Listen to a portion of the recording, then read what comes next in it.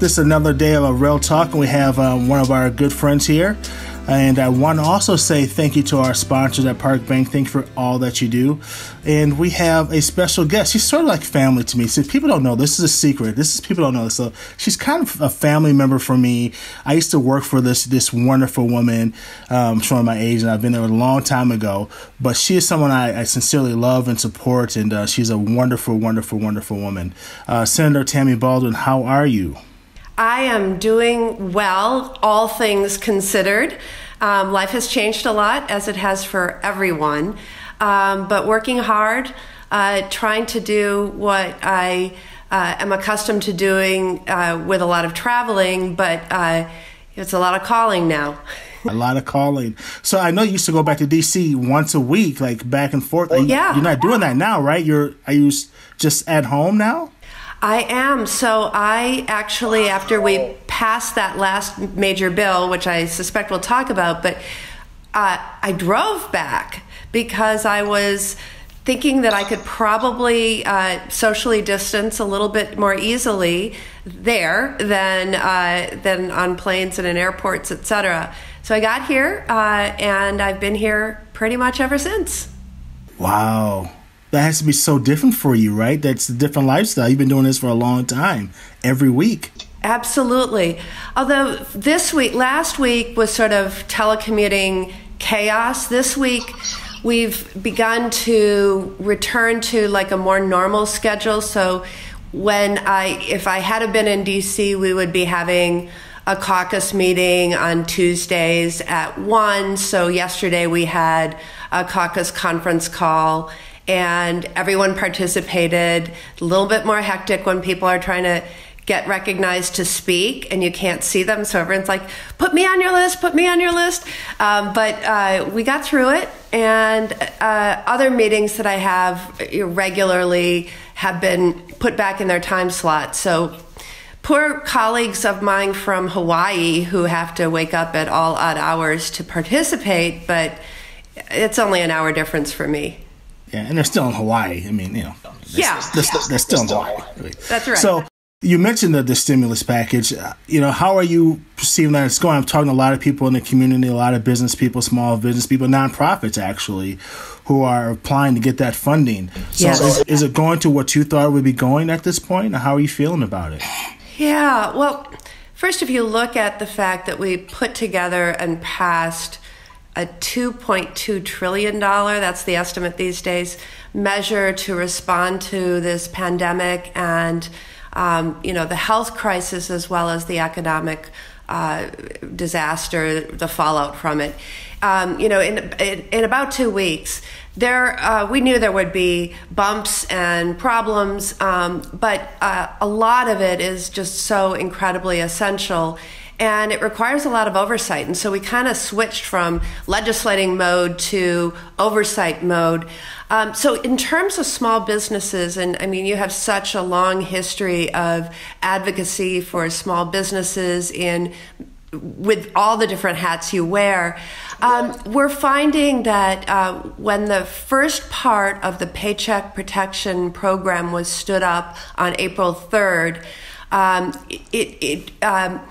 it requires people to work with lenders, and so you don't get the bottleneck of calls right to the SBA where, although we did hear plenty of accounts of phone calls being dropped and being on hold and websites crashing. That said, it was a little bit more decentralized when the PPP program, the Paycheck Protection Program, was stood up on the 3rd. But we're already beginning to hear about some of the shortfalls and problems with it, which are going to be really key for us to address. So, talk about the big banks are taking a huge role in all of this, but they, in too many instances, are limiting themselves to prior customers, prior clients. And that leaves a lot of people out. And then there's so many who work with non-traditional financial agencies, minority serving financial institutions, the CDFIs, and others that aren't a part of this SBA program. And we're going to have some real inequities in who gets assistance and who doesn't if we don't address these and address them quickly. There are still issues, for example, farms, do they qualify? Do they not? Traditionally, there's been a separate type of emergency fund in the USDA, and it works better for the farm structure. But this program, we're going to have to make it work for farms also, at least in the near term, before we can take more action. So it's a wide variety of problems we're seeing with it. And then on April 10th, coming up in 2 days, they're going to stand up another piece of this for people who are self-employed and, just sort of the full program will be in effect by next week, and we'll have a lot more data very quickly. Wow. You are the first person, and we've talked to everyone that's mentioned that the inequality of how this could be actually passed out to people, like the CDFIs, the community banks. I never thought about that, but that makes so much sense. But it scares me that you're the only person I've talked to who've mentioned that. So we need to make sure we educate people on that a little bit more, because no one's brought that to my attention. Yeah, no, we're going to have to make sure that SBA's guidance really both has big expectations for the big banks, that they can't just stick with people who've, had the capacity to work with them for a long time. I mean, we bailed them out a decade or so ago. This should be an understanding that they have to really do better.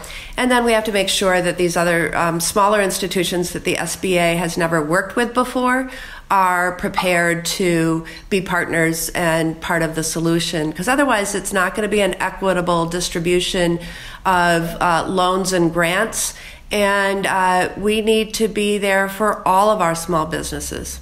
Yeah, because we know, especially when it comes to communities of color, there's going to be the ones hit the hardest a lot of times. Yes. But thank you for bringing that up. That is something I'm going to advocate a little bit more about. So thank you for bringing that to my attention. So I know that you brought up some legislation, right, about helping students or children who are 16 and above and making sure that they get some more of the money, because right now they don't get it. Is that what I'm hearing? Right now they don't get part of the stimulus? Yeah. Okay, so this is the direct payments issue. So you heard that we came together on an agreement that every adult should get $1,200, and every child in a family should get $500.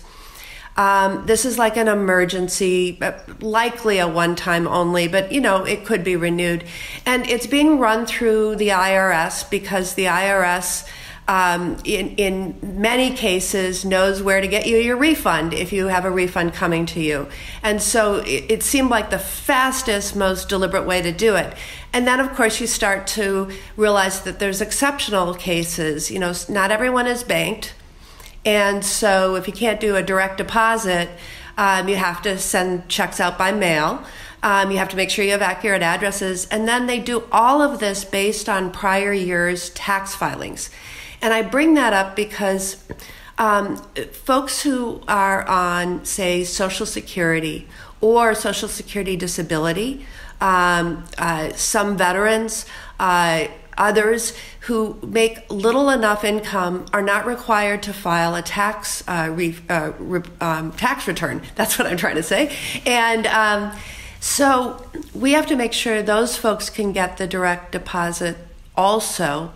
And so that's one piece they're working out. But I'm working with my colleague Tina Smith from Minnesota on this issue you raise, which is, what about somebody who is 17, 18, even older, who is living at home and is declared as a dependent on their parents' taxes? When that happens, they are neither viewed as a child or as an independent adult who could qualify for the $1,200 direct deposit, direct payment. And that's a big issue that we have to figure out.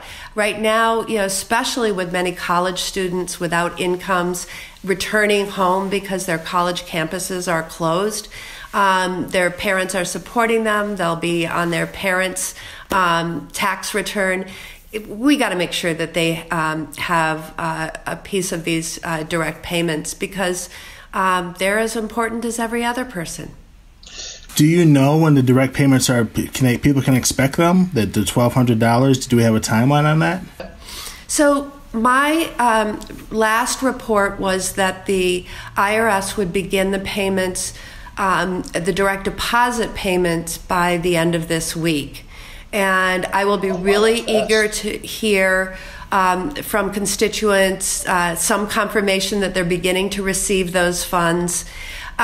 Those are, of course, the simplest. People who already have a routing number and account number registered with the IRS because they filed their return.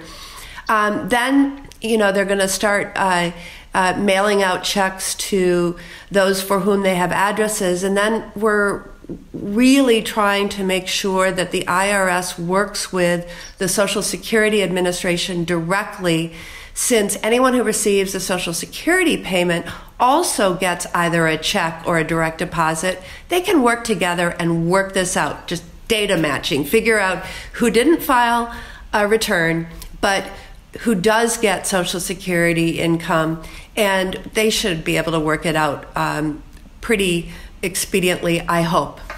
Yeah, well, if people are already getting it, that's extremely fast for the federal government to work that fast. I'm shocked. Wow. Some things are happening fairly quickly. Other things are painfully slow. And it's an emergency. And so you just, you lament, it's frustrating, the things, especially on the healthcare side where so many supplies, equipment, other things are needed right away, tests. Right. Well, you led to my next question about healthcare. I know you've been, since I've known you, talking about healthcare issues. I know it's one of your core causes. How does ACA impact the people right now who have issues, health issues? Is there a are they connected at all right now? Is there a way that they're connected, that people who are unhealthy, who need help, that ACA can help them at this point? There's so many issues that connect the Affordable Care Act and the pandemic that we're going through. But actually, on that front, I have a lot of criticism for this administration. And I'll tell you that they're in court right now, still trying to argue. Ultimately, they'll argue before the Supreme Court, supposedly in a session yet this year, to repeal it and overturn it in its entirety. This is the measure that called for every insurer to cover people with pre-existing conditions. I can promise you coronavirus and COVID-19 will be a pre-existing condition. We cannot afford to have the administration continue with this assault on healthcare that so many rely on. Secondly, we've been calling on the administration to reopen a special enrollment period for this insurance in light of the pandemic. We have certainly people who are uninsured. The administration for a long time has been trying to push people into what I call junk plans, which are bare bones plans that don't have to cover people with pre-existing conditions. Boy, does everyone need a comprehensive health care plan these days. And so we wish that they would open a special enrollment period. Also, people who are losing their jobs and are not able to, retain their benefits, or they get a sort of scaled back, what's called a COBRA program, which is supposed to bridge the gap between jobs. If they could enroll in a much more comprehensive insurance plan like is offered in the Affordable Care Act marketplaces, they would be better off. So there's a lot of intersection between our health plan and this pandemic. I will say, though, that because this is a public health crisis, we are doing everything we can to make sure everyone, regardless of insurance status, is able to get tested and not have to bear the brunt of those costs, and is able to get treatment, and helping the hospitals be able to provide that directly. Yeah. So I'm assuming that you're aware of all the things going on in Milwaukee, with especially attacking black folks who are actually, this is hitting big time for a lot of preconditioned issues. I'm guessing, right, the underlying issues that they've had before. Are there things that you think we could have done beforehand to address some of these issues that are happening now from our government? I think there's stuff we could have done beforehand. There's stuff we are doing now and need to do now, and there's stuff that we can do in the future. So let me say that one of the really important things that I think Milwaukee has done in their public health department pre-pandemic is they identified racism as a public health issue. And so they're one of the few health departments, I think, perhaps nationally, that actually collects statistics and data by race. And they're one of the few places that could easily identify early on that it was disproportionately the African American community that was coming down with coronavirus and was being hospitalized, and ultimately they're tracking numbers of deaths by race. And so it was powerfully important that they had identified race and racism as a public health issue prior to all of this. We might not even be knowing that this is happening in other places too. But I think you have a couple of other issues. Yeah, if we had have closed healthcare disparities, decades ago, the impact would probably have been much, much less. And then I think you look at a lot of ongoing issues. I was talking, I had a chance to talk to a number of leaders in Milwaukee who were describing things like so many in the community are in jobs that don't allow social distancing and are considered essential jobs. We're talking about not only people who work in hospitals and clinics and nursing homes, but people driving the transit buses and people working in grocery stores, all deemed essential, but many in roles where they don't have the personal protective equipment that is being prioritized for first responders and people on the front lines with patients that they're treating every day. And so just proximity and having conditions in the communities that make it harder to be safer at home and to exercise social distancing, those are big factors that we'll have to understand. Just a couple other thoughts on this. One is that I've joined and led a number of my colleagues in writing to the CDC and asking them to make available really, really granular data on the spread of this pandemic, including issues of age, gender, race, all sorts of things that will help us understand it better and take smarter and smarter actions as we move forward. I just think that's key, and it's a shame that we haven't been doing that heretofore. Yeah, I'm actually shocked. We had County Exec Parisi on yesterday, and he mentioned that Dane County is trying to, they're ramping up doing some of their racial data. But I'm shocked that now everyone just want to know this data. We want to know where this is impacting, who's it impacting, and if this happens again, how can we get ahead of it and make sure we're helping the communities that need to be helped quicker? Right? It's just makes common sense, but I know politics and common sense don't always go together sometimes. Well, and I'll have to say there's also... this is an issue we've been tracking when we're working with the state public health officials, but I talked to many local leaders who are very frustrated that they couldn't get granular data from the state even. And that has to do with their responsibility to protect patient privacy under federal law.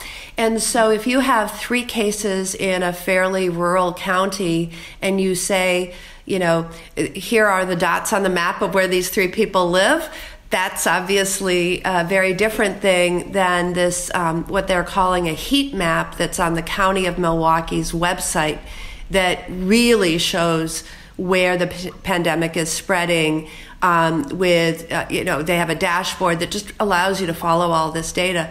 So we do have some real differences in how data is reported, but I do think that we need to be tracking it, and it will, we need a lot of science-based and data-based and evidence-based decision-making, not the type of leadership that's more emotional or political. That's definitely not what we need right now.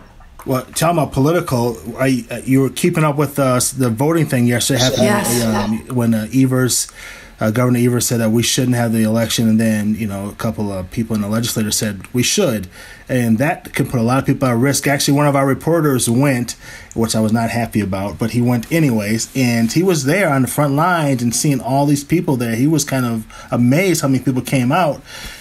Just the impact that could have on people with the virus is sad. So, what's your take on what happened for the election? Did you think we shouldn't have it, or where were you at on that? Oh my goodness. I just think no one should ever have to choose between being healthy and safe and exercising their right to vote. It was wrong to force people into that position, and the Republican leaders in the state legislature were wrong not to take this up and take Wisconsinites out of that untenable position. And frankly, I try not to criticize court rulings, but I have to go hard at both the Wisconsin Supreme Court and the U.S. Supreme Court for not recognizing that it was unsafe and risky to hold an election during a pandemic. They also, because of the litigation, there were so many changing rules and deadlines, et cetera. And so we do have any number of people who cast ballots, say, that weren't witnessed because at one point in time a judge said that would be okay. And, those are going to be ballots that aren't counted. Yeah. So there's other mishaps too. It's sad. It's sad when we put politics over people. That's it's really sad. Last question before I let you go here, Senator. Can we expect a stimulus too? I mean, because from my perspective, this is hitting now, but we're going to really see the impacts of this a month from now, even bigger, when people are actually not having those checks for about a month from now. Like you said, students are at home. That means the grocery bills are going up, all those things. Do you see another stimulus package happening?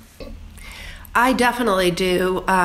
Some of these funds, like the small business account, is a limited fund, and it will probably be run through pretty quickly. There's already negotiations on Capitol Hill about adding additional funds to that. Part of the idea of the stimulus is, to the extent possible, wherever possible, if a small business can keep their employees on payroll with forgivable loans or grants, we want them to do that rather than cast them off into the unemployment insurance system and create greater demand there. And we think it'll be quicker to bring things back up if people still have their staff sort of associated and affiliated with their enterprise. That said, it is so clear to me that we can't reopen until we have widespread testing. We'll have another shutdown of our economy when the next wave rolls around. We'll open and shut and open and shut until we can have some real data and real knowledge of who's immune because they've had it already, of who's had it and recovered and has the antibodies. who's infected and be able to stop the spread and quarantine just those people rather than everybody. Those are all things that will require another Herculean public health infusion, hand in hand with this infusion to help our small businesses and larger businesses. So I want to see them come together, and that's what we're trying to negotiate right now. Well, that's good to hear, because this, like you said, this can happen to keep going like to August, September. We just don't know when people will be able to re-engage. Yeah. That's right. You be safe. Thank you so much. Thank you. You be safe too. Yes, I feel like I haven't seen each other forever, but I'm keeping up with you and all the wonderful stuff you're doing. Keep fighting the good fight, and hope you're taking care of yourself. Being locked in the house, hope you're doing something physical and all that stuff. So thank you for joining us, and we'll see you next time. Thank you. Thank you. Thank you for another episode of Real Talk, and we'll see you next time. Thank you.